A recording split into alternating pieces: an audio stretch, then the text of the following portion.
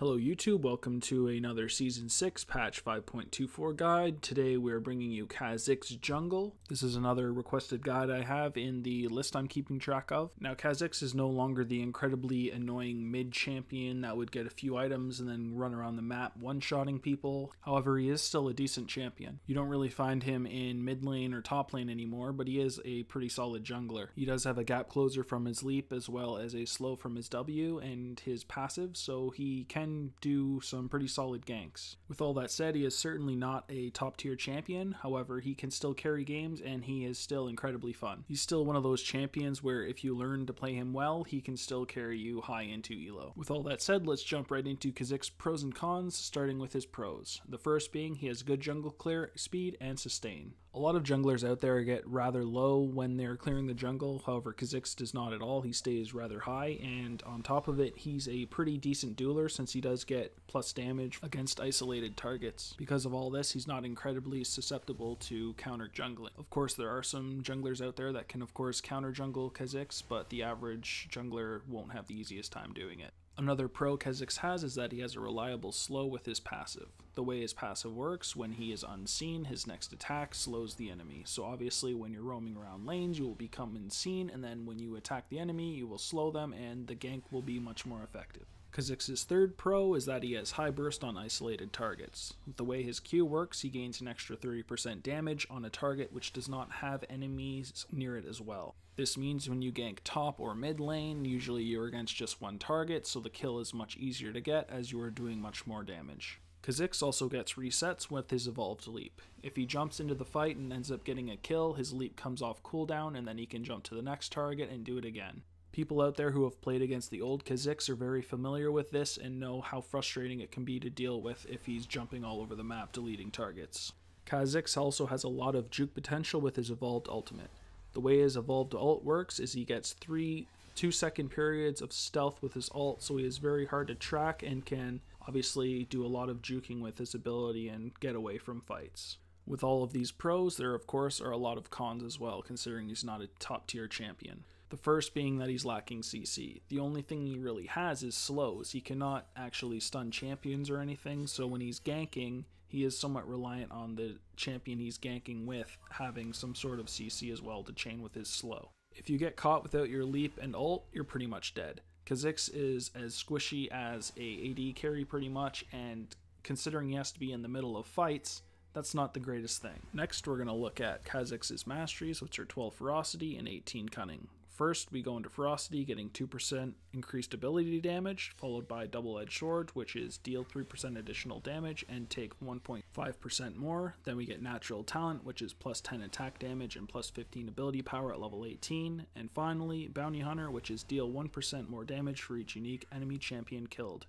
We then move into Cunning, grabbing Savagery, which is attacks and spells deal 5 bonus damage to minions, followed by Assassin, which is the new ability, which is 1.5% increased damage when no allied champions are nearby. We follow this up with Merciless, which is deal 5% more damage to champions below 40% HP.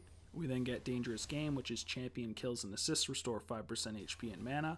Then we get Precision, which is gain 5 plus 0.5 per level armor pen and 3 plus 0.3 per level magic pen. And finally, we get Thunderlord's Decree, which is third attack or spell on an enemy champion calls down a lightning strike, dealing damage. Now we jump into Kha'Zix's runes, which are very basic. You take 9 greater marks of attack damage, followed by 9 greater glyphs of scaling magic resist, then you get 9 greater seals of armor, and finally 9 greater quintessences of attack damage. Kha'Zix is pretty much a champion which needs to go around ganking and getting early kills in order to snowball, so the reason we take these runes is because you get as much attack damage as possible to make that happen. All the attack damage you get from these runes as well makes sure that you can clear the jungle faster as well, which is an added bonus. Now jumping into his summoners, we get Flash and Smite. Flash is used for chasing, escaping, and repositioning. Kha'Zix is also extremely squishy, and Flash may save your life many times during the game.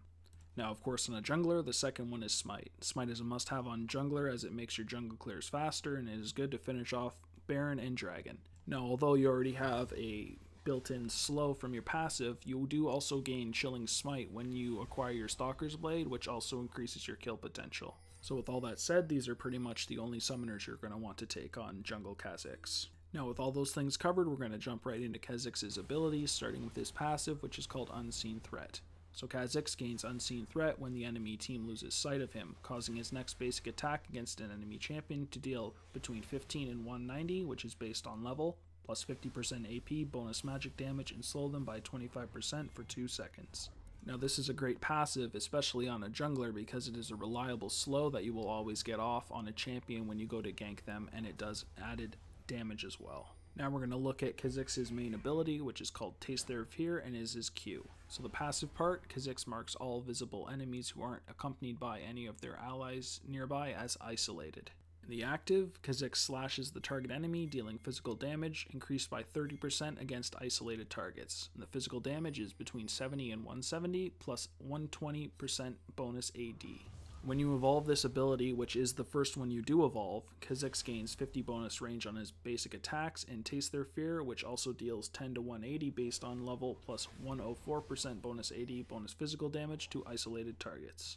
Now, as you can see from the AD ratios and the 30% more damage you get against isolated targets, this is an incredible skill for deleting single targets. And this is what really makes Kha'Zix a good assassin. The cost for this ability is also 20 mana, and the cooldown is only 3.5 seconds, so it is very spammable, and the cost is not that high as well, so you will usually always have the mana for it. Next, we look at his W, which is called Void Spike. Kha'Zix fires a cluster of spikes in a line that detonates upon hitting an enemy, slowing all enemies in an area for 20% for 2 seconds, and dealing them physical damage, increased by 20% against monsters. The physical damage for this skill is between 80 and 200, plus 100% bonus AD.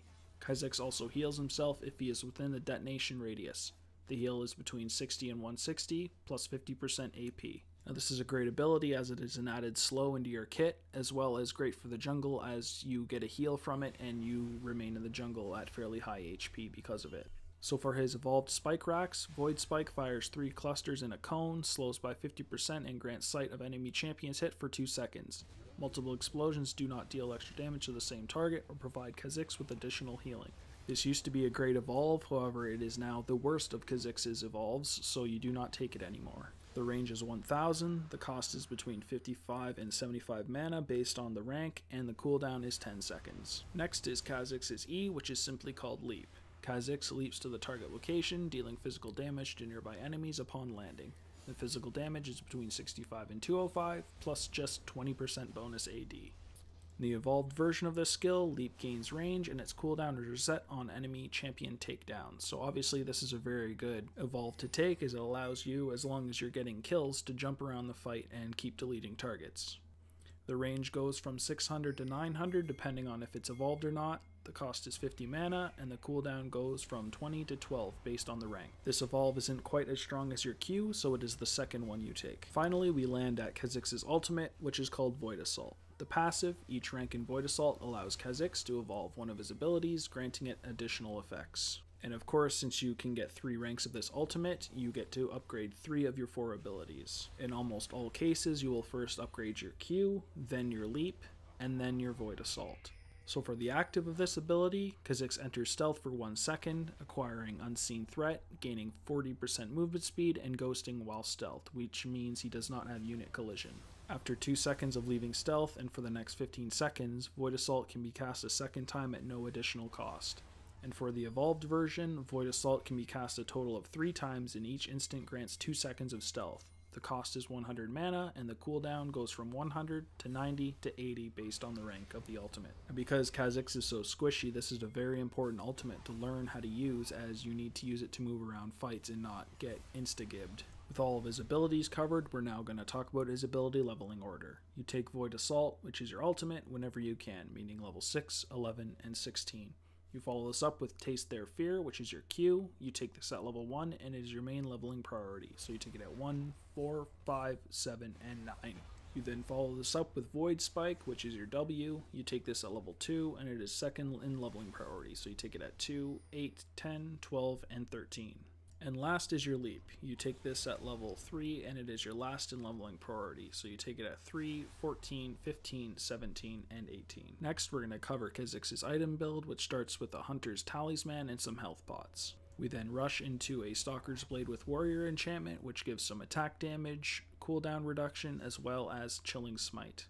We then go into Boots of Mobility, since it is pretty important for Kha'Zix to snowball off enemy champions. We then move into a Yasuo's Ghost Blade, Ravenous Hydra, LDR for some armor penetration, and a Guardian Angel for some armor, magic resist, and the chance to come back. One alternative to this would be picking up Black Cleaver over the Ghost Blade. If you don't really like using activate items, the Black Cleaver would be more beneficial in that case. If your Guardian Angel was on cooldown or you just wanted to have more damage in your build, you could get a Death's Dance. And if you were against something where you needed cleanse, a Mercurial Scimitar would be a great choice as well. That's pretty much it for this Kha'Zix guide. You just need to keep in mind when you're playing this champion that he is rather skill based, at least with your ultimate. You really have to know how to use it properly in order to fight effectively. Kha'Zix is no longer the god tier mid champion that can roam around killing targets very easily. It takes a lot of skill now to use Kha'Zix properly. Although he is not at the top of the tier list, he can still gank very effectively since he has a gap closer and multiple slows, so he can snowball himself or champions on your team as well for the win. With all this said, he is still an incredibly fun champion. I still play a Kha'Zix from time to time. He can still carry games rather easily if you're good with him, and I enjoy every single game I play with him. On that note, thank you guys for watching this guide. I hope you found it helpful and informative. If you guys enjoyed it, please like and subscribe. If you guys also have any champions you would like to see guides on, please also leave that in the comments, and I'll be sure to make those at some point soon. Thanks again for watching, and good luck using Kha'Zix.